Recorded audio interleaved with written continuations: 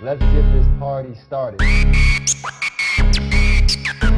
Coverage tight, spotlight on tomorrow. Who you with? Trust, you'll be delighted that you followed. At first contention, the invention. We debate sports, of course we should mention. What's that? We cover games, we don't play suspensions. We 100, so if your star's missing, we let you know your squad surely gone fishing. We never fish though, no, not our motto. We sport on deals, on court, on fields. The victors, the vengeance, the legends, latest invention. First contention. I said, hola, senors and senoritas. Welcome to another episode of First Contention. I'm your boy, Marvin S. Banks. Two-man tag team here with Mr. Ty. Whoa, Sosina. Salutations, folks. We got the best two of the squad here. Yep, cutting off the dead weight. Yeah, just know, you know how the cream rises to the top? Exhibit A. Yeah, exactly. All right, let's get right into it. NBA playoffs here. Playoffs? First round just about over for a few teams, but let's talk about this first round, whether some of the games are still going and some of these sweeps that happen. Exactly. We are the North we are defeated because I am totally surprised that Toronto got swept by the Washington Wizards in the first round, and not only swept, but old man River, Paul Pierce, the truth, talking trash to him as they was being swept, said they didn't have it, and they wasn't afraid of it. And he proved why it wasn't there for the Raptors as they got killed. I did not see that coming. After you seen Washington struggle throughout the whole year, and see how they just got beat down in game 4, it wasn't even close. They could have just went to game 3 and just advanced, just stay up there. And Paul Pierce said it. He didn't want to go through customs anymore. So, you know. Paul Pierce let it go. He motivated John Wall and Bradley Beal, and you said the game. I wasn't watching the game, but I tuned in and I saw the score. I said, "Oh my goodness, this game final score of 125-94." A lot to a little. A lot to a little. And Toronto, I mean, you're a higher seed. Mm-hmm. They were the 4 seed facing the 5 seed, and the Wizards came to play.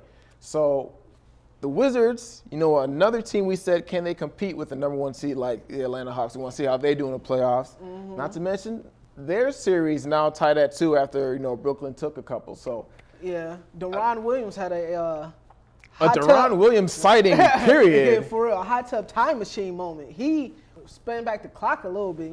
Pouring in over 30 points, knocking down 7 threes yesterday. I mean, he was escalante yesterday. In fuego. Exactly. But again, this number 1 seed in the Hawks. We said it. It was great. You have a good season. Coach Budenholzer, Coach of the Year. Exactly. But what happens when the playoffs get here? The Wizards has turned it up. And obviously, your number 2 seed and the Cleveland Cavaliers sweep the Celtics, but things could be a little better in Cleveland. Yeah, Kevin Love is out, dislocated shoulder, hurt shoulder, but the Celtics was like, if we're going to lose, we're going to have to take some of y'all out with us. Even though J.R. Smith did take out Jay Crowder with the backhand smack, though. It was nice technique, just kind of rolling, Exactly. It was swift. Exactly, but we're not going to leave the fact that one team was down 0-3. They have now made it 3-2. They're heading back to Milwaukee. And, maybe they won't win Game 6, but they certainly have made things very interesting in Chicago. Suicide watch in Chicago quite yet? No, absolutely not. And we've discussed how disrespectful it was after the loss of J.R. Smith and Kevin Love. All the analysts are talking about Chicago and Cleveland in the next round of playoffs. It may be a little disrespectful, but, in the grand scheme of things, the Bulls are going to pull through. It's disappointing. It's disheartening. We've seen all of the unbelievable turnovers that the Bulls have been doing. And Milwaukee's length is holding up, at the rim. Everyone's trying to drive, and Giannis out here swatting things. Henson out here swatting things. So it begs the question, what would this series look like had Jabari not hurt himself. Or what would that series have looked like if the Bucks would have won Game 3 in the double overtime game? Just as easily as it was 2-3, it could be 3-2 Milwaukee. But, I mean, in Chicago, turnovers are a mainstay in Chicago, i.e. Jay Cutler. Ooh, teaser for later on. Not to mention, they've been riddled with injuries for all these years, and they finally, the shoe was on the other foot for Cleveland in terms of their injuries and suspensions. And if they let this series drag out, it could end up biting them in the butt. You know, you could have LeBron James on the ropes in a Game 6, Game 7 situation, but you've taken so long to finish the Bucks that Kevin Love comes back, and that's what they need to put him over the top. So, yeah. I know we didn't discuss a lot about the West. Is there anything interesting about the West besides the Clippers and Spurs series? I mean, Golden State won. Houston's probably going to win. Memphis is probably going to win. Anything else stands out to you, Ty?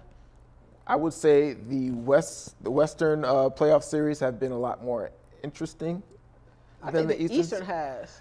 I mean, but these teams in the West, those are like your Goliaths. Like we have a couple teams in the East we're looking at. Dry. But the West, I mean, Golden State, unbelievable at home. Game 3, down by 20, and they just come roaring back.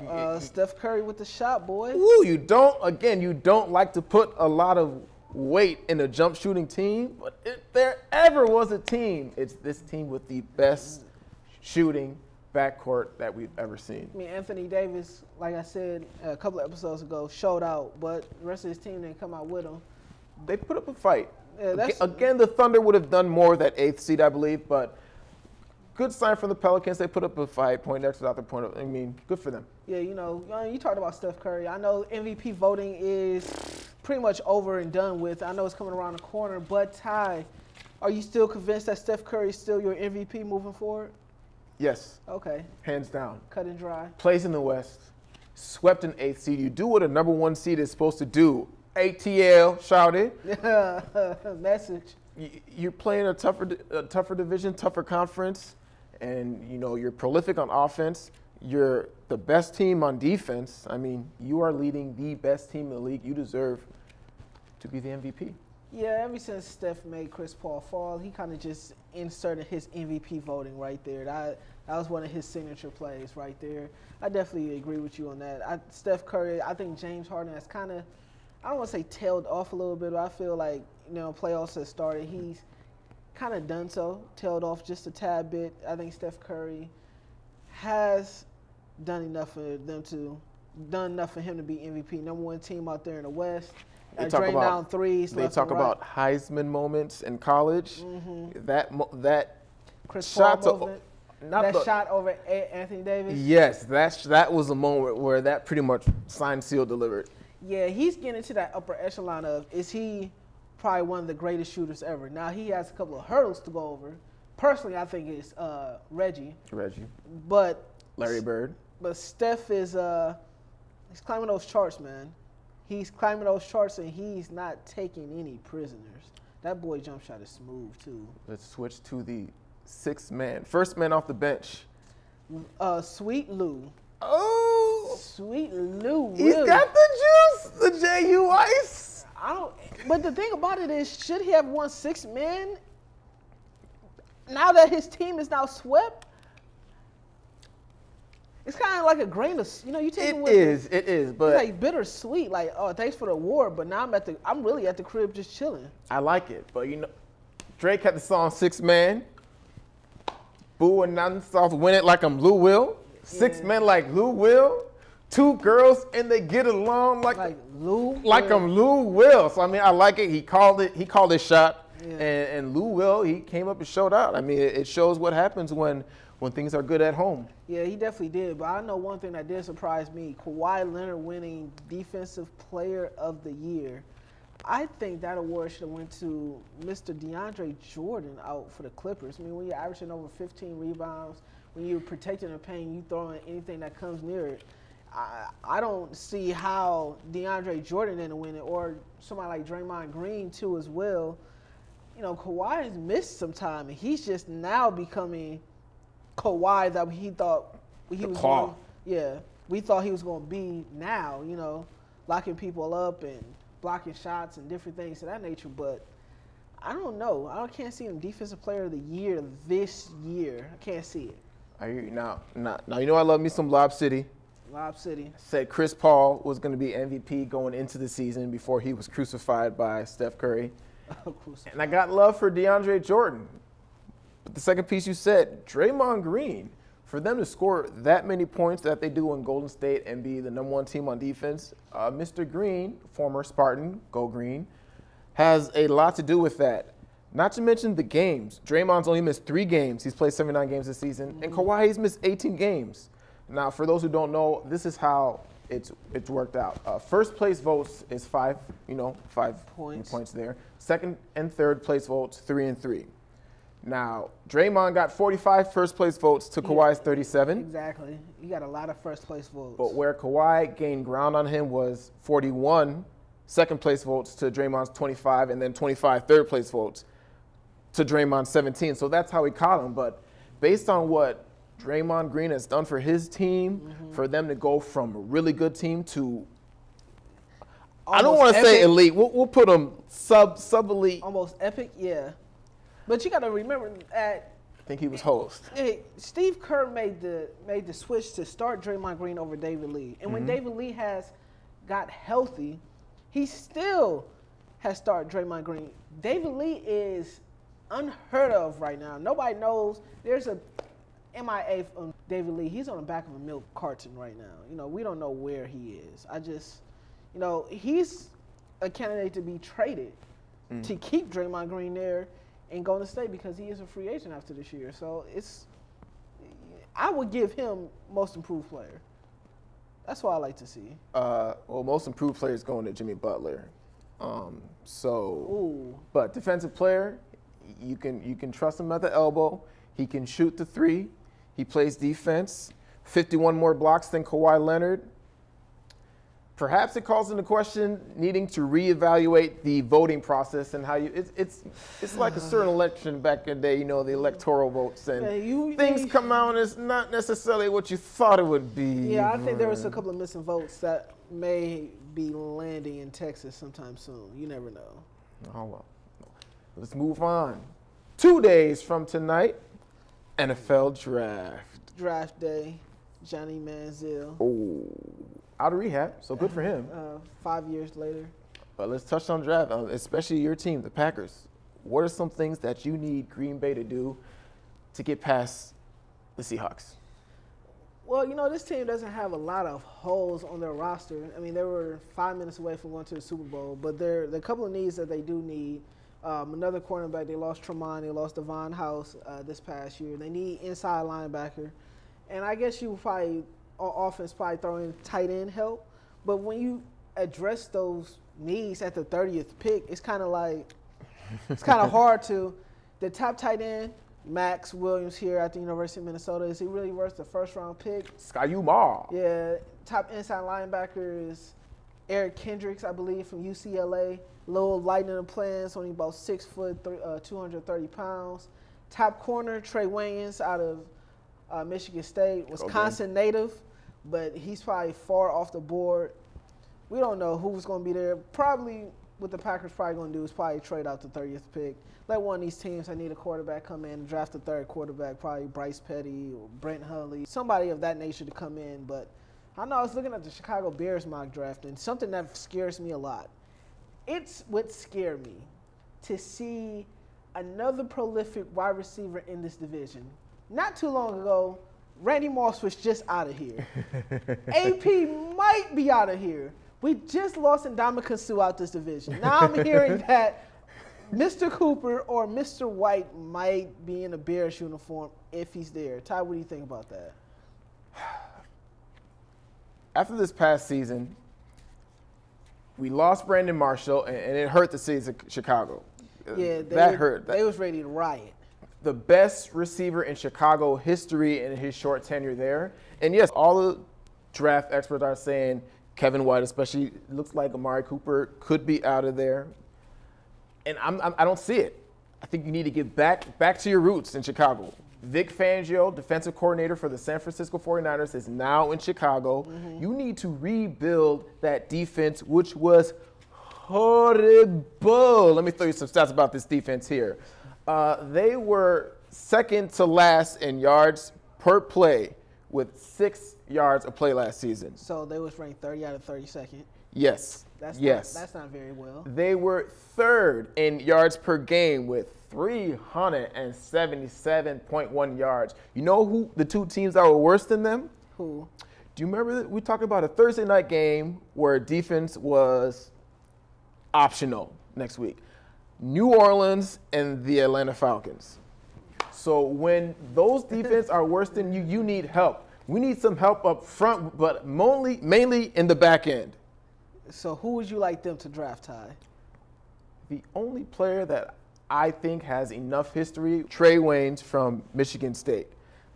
Landon Collins from Alabama. We've seen how some of these Alabama products are when they get into the league. Well, the last couple that the Packers have picked kind of have been very successful. Ha-ha Clinton Dix and Mr. Eddie Lacy. Ha-ha two-point conversions.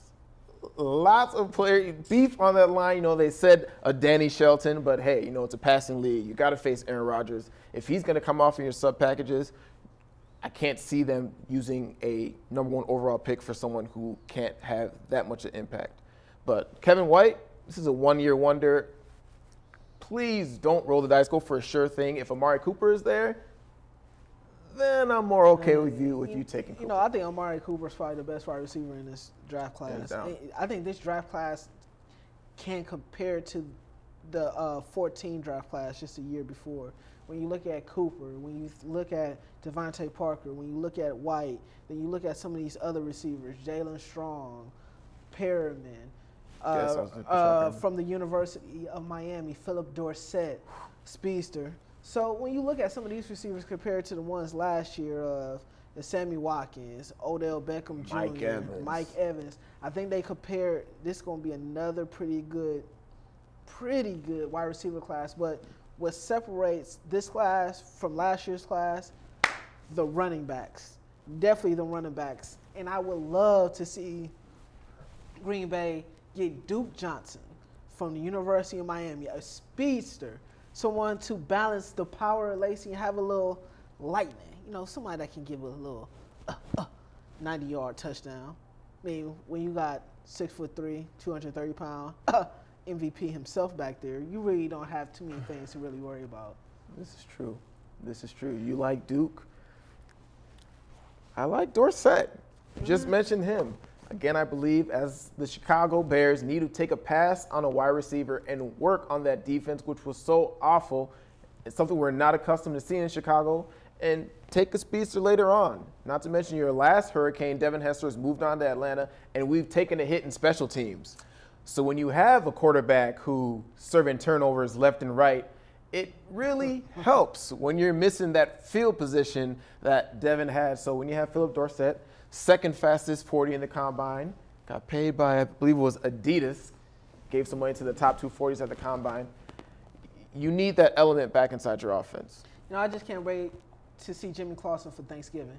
But let's move on to our another subject, a fall from grace, as Josh Hamilton has been recently traded from the Angels back to the Rangers after signing a big 5-year, $125 million deal back in 2013.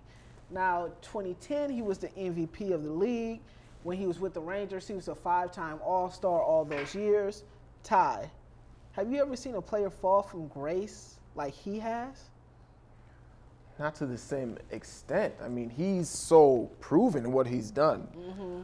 The players that came to mind, well, the first one will be Ricky Williams, especially as it related to substances. Ricky Williams was doing his thing as a Dolphin. Mm-hmm.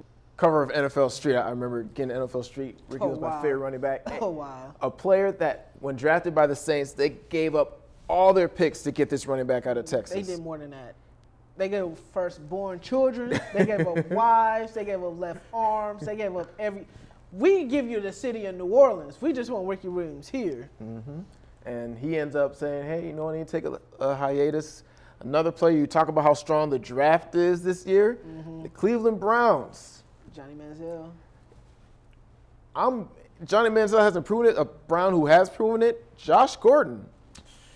Hasn't reached the height that Hamilton reached, took the Texans to 2 World Series. But Josh Gordon showed that he was hands down the best receiver after playing a short league. And what happened to him? Pulled over the DUIs, the marijuana possession, and for him to, miss the season and affect his free agent status. So 2 very, very talented players where, external things and things off the field shifted the course of their careers. Well, I'll give you somebody else, Dwight Gooden from the Mets. Darryl Strawberry, somebody else like that. People that were supposed to be transcending athletes in their league. And Josh Hamilton, everybody knows his story. He was drafted by the Rays, took some time off to get his life together, had to work his way back up through the Rays organization, later traded to the Reds, signed a big deal with the Rangers. And you saw this improving story. You saw him battle his addictions and overcome his addictions. Now to only relapse and go through the pain and go through the struggles that he's going through right now. I was talking to somebody earlier today, a coworker, that it's disheartening. I feel bad for Josh Hamilton for the simple fact that we understand that it's a lot of pressures, a lot of temptations out there, but his life can be in peril. There's reports that his wife and him got into it real bad, and his wife cheated on him. That's how come he was spiraling out of control and different things of that nature. But even if he passed the drug test, he was still honest enough to Major League Baseball to say, I relapsed. Yep. Yeah. I relapsed. So it's disheartening. I root for Josh Hamilton. I hope he has a lot of success down in Texas. I hope he can get his life back together, but only time will tell.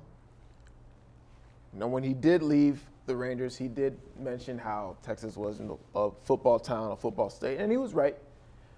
But you'd like to think, again, in terms of rooting for him, that returning back to the Texans, a team that understands him fairly well, perhaps being back around those back in that vicinity, back with those people around him, can bond together and get him back to where he can be on the field and produce the way he used to in his MVP years and his All-Star years. Yeah, hopefully so. Hopefully so. Texas is a hitter's park, so we shall see. Quote from Josh Hamilton. And he said, "Your environment has something to do with it. I love the guys on my team in L.A. It was awesome there, but it was L.A. It wasn't Texas. So perhaps getting back home is exactly what he needs to get back on the right path." Exactly. So we're rooting for you. But let's turn into people that do not want to be on the show. Our social media roast. The memes, the videos, the pictures, the jokes of the week. Ty, let's get it going. They should have never gave y'all internet. So our first one is, who would you rather shoot free throws? We have Shaq, we have Dwight, we have Ben Wallace, we have DeAndre Jordan. The league's flirting with the idea of changing the hacker insert name here. Who would you, if your girl was about to go through your phone and you had a couple of inappropriate pictures and you had to pick one of these 4 to make 2 free throws in a row, who would you choosing? You know what? I'm just gonna confess to my girl. You better just go through my phone because I don't trust not a one of these fools. Not a one of these fools. I don't trust them. I trust Shaq because I can talk. Hey Shaq, I ain't gonna snitch on you like Kobe did. I ain't gonna do what Kobe did to you, partner. Please help me out. Please help me out. Someone who doesn't need help with his shot. Oh, Steph Curry. With the shot, boy. Why doesn't he just please cut off this unibrow? This unibrow is probably the worst thing that ever happened to man. Do you think he'd be as hot as he is now, Anthony Davis, without? Yes. Okay. Yes. His play speaks for himself. Yes. We talked about that Game 3 shot. Man, speaks for itself. Clutch, break, and accelerator. And, well, Steph Curry is clutch. Cooking. Period. And I felt the same way, especially when you're down by 20. It's one of those games where, hey, time out, I gotta use the bathroom. And you come back and everything just spirals out of control. And you're like, what happened while I was gone? Yeah, you put the settings down from all Madden to Pro or All Star to Pro. No, you just put it down, and see. Relevant. It's very, very relevant. Relevant. Because Steph Curry was so disrespectful in New Orleans at that. I'm surprised he got out of there. You know, the NOLA, they don't play down there in NOLA, homie. Hey, I bet there's a bunch of little Steph Curry dolls floating around there. For real. Hey, let's transition. A lot of people say we don't talk about hockey enough. So let's talk about hockey. The Blackhawks moving on. Oh, wow. Hey, we made it. We made it. Yeah, there's a little snafu there. Instead of Blacks, Hawks, the Blacks won. And we made it. And start moving forward. Didn't know so many of us start playing hockey, Ty. Hey, I can tell you one thing. Some changes probably occurred at ABC 7. You know, if you want to name a Chicago team name represents the city, I guess this would be the Chicago Blacks. Now let's go to another Chicago team. You know what? After losing Game 3, this brought so much joy to my heart because this is so much of the truth, and I appreciate that, fan. You know, you guys still do have Jay Cutler, so it did bring a little smile inside my heart. Hey, it's fair. It's fair. We're like, hey, yeah, you can beat us, but hey, look, we love the Bulls, love what Michael did, but hey, we love our football, and hey, when there's a Bulls fan talking smack to you and you're talking about fear the deer, that's the perfect degree of shade to throw back to someone from the Chi. Yep, exactly. And well, not only did Wale, but Pierce and everybody from Washington, D.C. had some type of meme for Drake in Toronto. I saw a meme that said, if you were reading this, you already been swept. I was like, oh, so disrespectful on so many degrees. Those who don't know, Wale Falarn, he claims everything Washington. So, hey, he's got the ice. He's got the ice with the broom on there. Letting Drake know. That's so disrespectful on so many levels. So much. I love social media. It lets us know that these celebrities, they're just like us. They're just like us, Marvin. Yeah, they really do care. They really do care about what's going on social media. But funny jokes, brouhahas. That's all we got for you today. But before you go, you know, because we appreciate you watching and we'd like you to continue watching. Don't forget, like the video, like us on Facebook, follow us on Twitter, and while you're at it, subscribe to that YouTube channel. If you got questions, send us our way. We'll answer them on the show. Use the hashtag WeSports. Exactly. For the two best people here on First Contention, I am Marvin Banks, and this is Ty Sosina signing off. If you're all in, give me 2 claps. Give me 2 claps. Give me 2 claps and Ric Flair. Woo!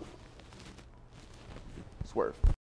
Ride with First Contention, that's full throttle in. We sport on deals, on court, on fields. The victors, the vengeance, the legends, latest invention. First Contention.